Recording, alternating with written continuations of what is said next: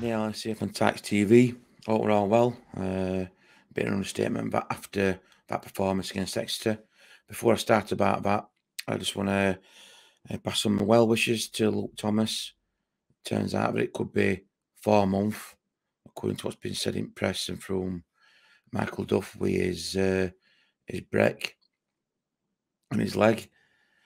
Needs an operation on Tuesday. So, well wishes to Luke Thomas. Hope he gets, back on mend soon, as with Conor McCarthy as well. Right then, where do we go? Exeter City. I did say my preview before is that it'd be interesting to see how Exeter approach this game, and they took game to us right from first, right from off. No manager, but again, they went out to impress. And they took the chances, 2 chances, and we did it. That's all it took. What was it? Something like 90 seconds. We hit the first minute. They scored first, and we never looked in it. I'm going to go through players, what my thoughts are, like if you're saying it. But again, what I'm going to say is, look flat, no shape, no passing. Intensity won't be miles off at pace, miles off at pace. Looking for certain reactions. And if people like say, oh yeah, Neil, but we're still in playoffs and, 5th, 16th league still. That don't matter. These are not just my words. These are words from Michael Duffy's son as well. So before people start saying, yeah, but we're still unbeaten, we've had a 6 game. Don't matter. You still got to keep the intensity there. Yeah? Manner at defeat. Making a substitution before, what was it, 35 minutes? Trying to change it up to get a spark, to get something going. Not there. Exeter chased us. Exeter pushed up. They made us, before we say, oh yeah, we're tired and, down it. We had 7 days off just like Exeter have. And then, watering pitch and all that's been water for both sides.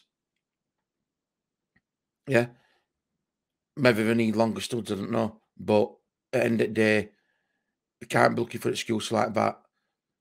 We were, as a team, as a whole, poor. From start to finish, poor. And like I said, I like to know people's comments about it, because these are not just my words. Michael Duff's been on, radio and said more or less the same thing through other media outlets as well. So again, Collins, for me, at times, still looked a bit unsure coming out, if I'm being honest. Whether that's to do with confidence, that having, nasty knock-on head injury a couple of weeks ago. Again, I'm not even giving ratings because I'm struggling to find out. And as for man at the match for Mads Anderson, when that got announced, there must have been at least a dozen people around me in disbelief that Mads Anderson got man at the match. I don't know, just baffling that. Williams, again, trying to get forward, but just vulnerable at back. Like I said, I'm not even giving ratings for these. Not even giving ratings. Cundy and Anderson at back. I thought Cundy was slightly better than Anderson. Anderson, for some reason, it didn't look like he were in game. He looked switched off. I don't know what we're up with him. I really don't know what we're up with him. He just looked a completely different player, lacking in, I don't know, confidence or bewilderment.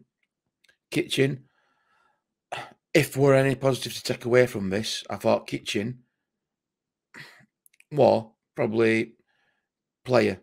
Well, actually, it showed a bit. I want to say, well, if there's going to be a man at match, I say Kitchen. Just basically because we were trying with effort and we're trying to get forward. And Kitchen being Kitchen, squaring up a few times to some opposition. But for me, Kitchen more only a slight glimmer. Cadden, come with a lot of expectations as a attacking fullback, wing back. with good stats and assists, but defensive qualities look so well miles off it. You know, to use a phrase, and what's been said, defensive quality for getting back in his awareness or a million miles away. Million miles away. I'm surprised I didn't get subbed off earlier. Because I think, no disrespect to Norwood, I think there could have been a fair few changes being made before half time in substitutes for what one game brought to game. Kane. Poor again from Kane. And again, I have having expectations with Kane coming back from injury and he, sent to be having a decent, few games getting into it. But as soon as it was coming to him, he was getting shut. Long ball, hopeless, needless balls. Get it and get shut like an hot potato. Retain the ball. Benson, again, in and out at game. I think passing was way off. And he's not on his own. I'm not just singling Benson out for that. Passing was way off. Aitchison, playing in the Luke Thomas role, which I have expected a bit more, if I'm being honest, from Aitchison in that position, because he played at Forest Green Rovers last season in that.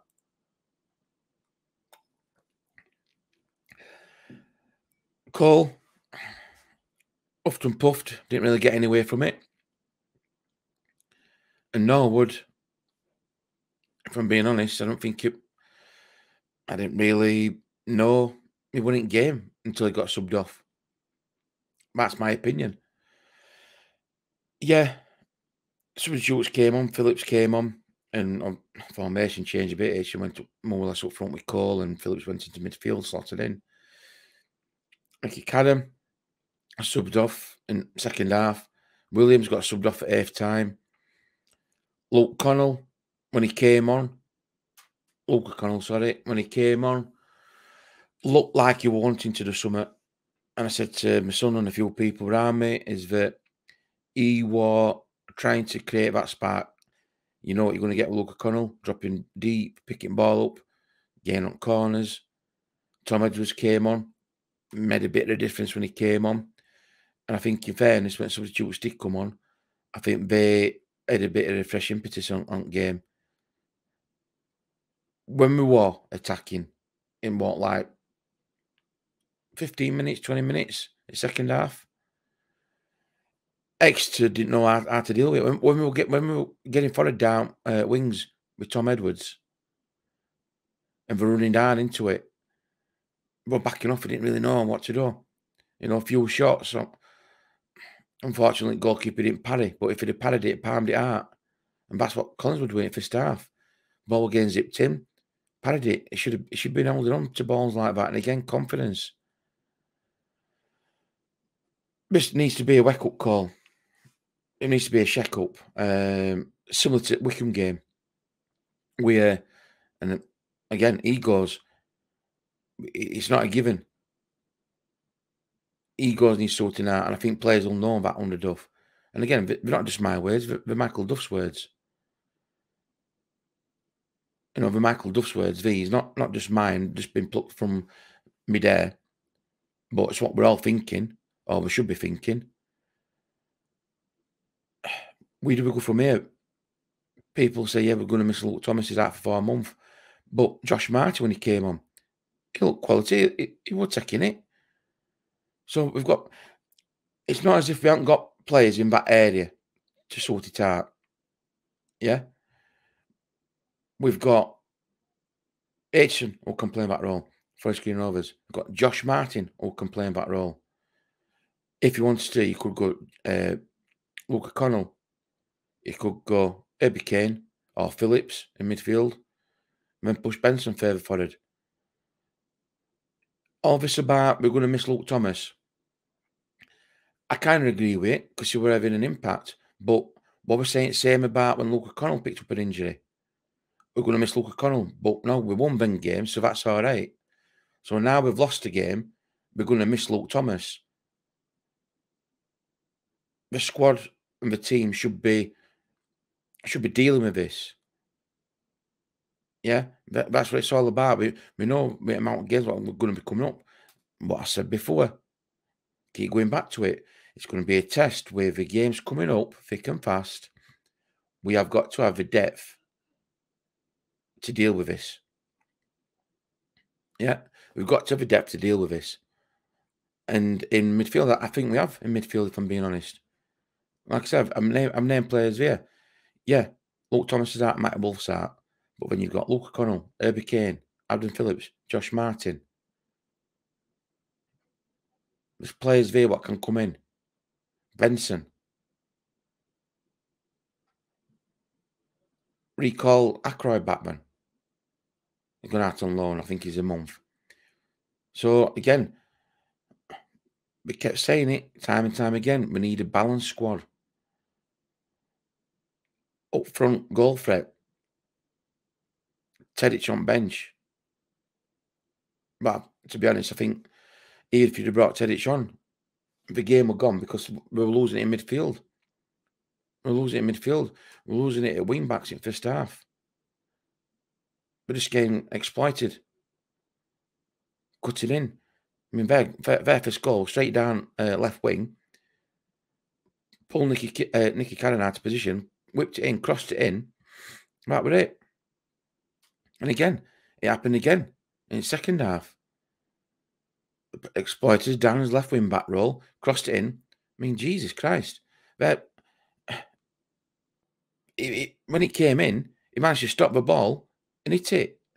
He managed to control it when nobody around him in 6-yard box. Basic things. I'm hoping this is going to be, a reset button. Get your mind back into gear and move on because we've got a tricky game away at Bolton. Doncaster Rovers game. Again, for me, there's going to be changes in that. We always know it's going to be in Peter's Trophy. And we'll come to that and do a preview for that later on. But for me, Doncaster game is going to be a change up. Teddy should probably start. Walton will come in. Probably start Martin in that and stuff like that. But we need to be, as a club, be looking at a Bolton game. Yeah, Bolton lost. And yeah, we're still in a decent position in league. But again, it's not a given. It's not, get that ego and get the mindset back onto it, as in we need to move on. And we'll probably go to Bolton and play all right and, either come away with a point or a win. I'm not, getting too carried away, but that's the kind of thing that will be. Oakwell needs to be a fortress. And then when you look what's happened, Wickham, now this, it's need to get back to winning ways and get back to winning ways pretty smartish, pretty quick. Again, I'll give you my take on it. I'll give you my thoughts about players. For me, I thought Kitchen slightly edged it. I put also in there Luke O'Connell and Josh Martin when they come on. I thought substitutes made especially them two when they came on, made a difference. I thought Tom Edwards looked a bit more solider in right wing back position. Phillips, he seemed to shore it up a bit as well. But for me, that's a Kitchen, Luke O'Connell and Josh Martin. If there's any slight positives to take away from this. Apart from that, another bad day at office. No doubt things will be worked on, things will be said. Training pitch in lockers, which needs to be dealt with, which I think Duff will be. And Patterson as well, and rest of the backroom staff. Like I said, that's my thought, that's my take on what happened. Let me know your thoughts as well. I'd be interested to hear what your takes are, what your takes on this. For me, manner of defeat, disappointing. A reaction, we didn't see a reaction. I don't think Duff saw a reaction. Egos, they need to be put to one side. We need to be concentrated and not expect games against, no disrespect to such as like Exeter and Wickham, to be a given. We need to fight, treat every game as if it's like a cup final, treat every game as if you're playing, such as like a Sheffield Wednesday or an Ipswich. Yeah, we need to be up being a monster.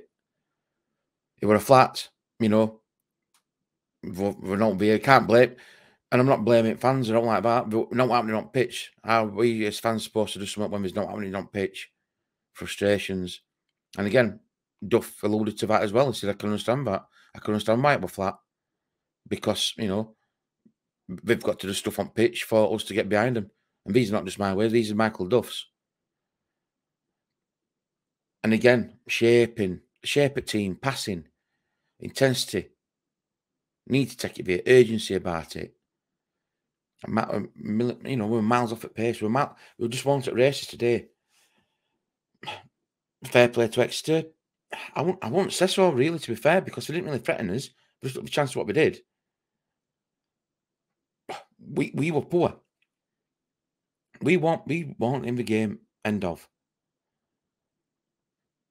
So my take on it, it would just shut down, learn, and move on. Again, I'd like to know your thoughts. Be interested to see what, you know, reaction comments are going to be. And look, we've got to praise where praise due, not a credit where credit's due. But when we play poor, we've also got to have some constructive criticism. We can't call it as a we're unlucky or, you know, we weren't unlucky one bit. We were his own worst enemy. We were his downfall. So we'll praise where praise, you know, credit. But at the end of the day, when we do play poor, you got to say it as it is. You've got to say it as it is. There's no point trying to say, you know, try and, you know, put you know, unlucky and ref did it. No, we just wanted game one bit. So it's his own downfall. That's my silent game. Appreciate it all for watching. Please like, subscribe, and share that you always do. Thanks for taking your time out as well. Let me know your thoughts about game. You know, your man at match, out about the game. It'd be interesting to read and go through them. I always do. I always reply back as well. I want to say the rest of a good weekend, but we'll make out what we can. But thanks for watching. One thing left to say, you Reds.